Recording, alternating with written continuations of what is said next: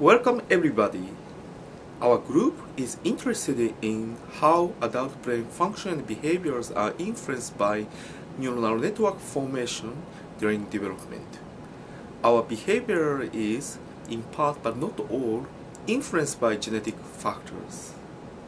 Some genetic factors working in early development may possibly affect postnatal brain maturation, such as synaptic pruning and maturation of dopaminergic projections.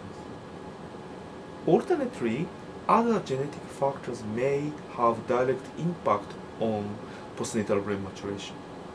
In this study, we demonstrate how a selective disturbance in early development may affect postnatal brain maturation, which in turn result in the aberrant behaviors in adulthood.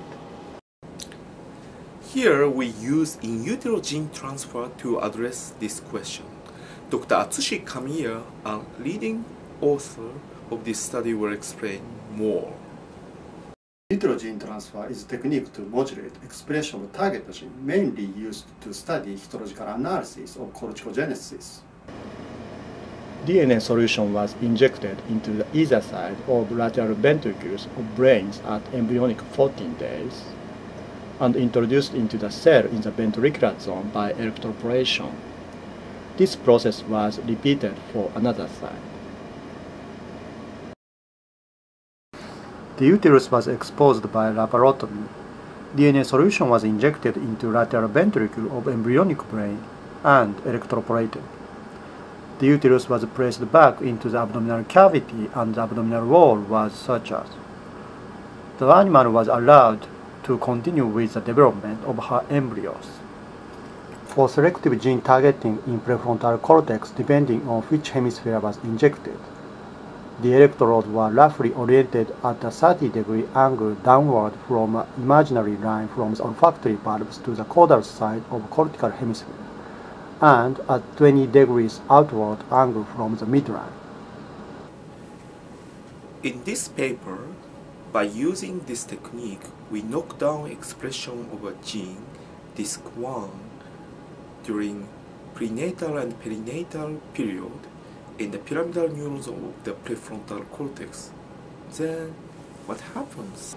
At postnatal day 14, we observed disturbance of dendritic alveolization in the pyramidal neurons. Nonetheless, 2 weeks after, at postnatal day 28, no change in the levels of dopamine in the frontal cortex was observed. Very interestingly, robust manifestation of this dopamine defect appears only after the puberty, postnatal day 56. Then, what is its impact on the behavior? Let's show one example of pre-pulse inhibition, the paradigm that reflects information processing or sensorimotor gating. Again, in mice with DISC1 knockdown, we did not observe change of pre-pulse inhibition at postnatal day 28, but observed much more robust change at postnatal day 56. Summary: we propose the feasibility of using in utero gene transfer to study the influence of neurodevelopment on adult brain function and behavior. The advantage of this technique is that we can modulate expression of multiple genes. Mental illnesses such as schizophrenia is caused by multiple genetic factors. Therefore, this technique may be useful in building the animal model for mental illnesses.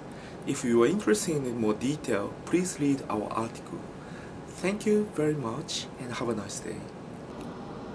All experiments were performed in accordance with Johns Hopkins University Animal Care and Use Committee guidelines.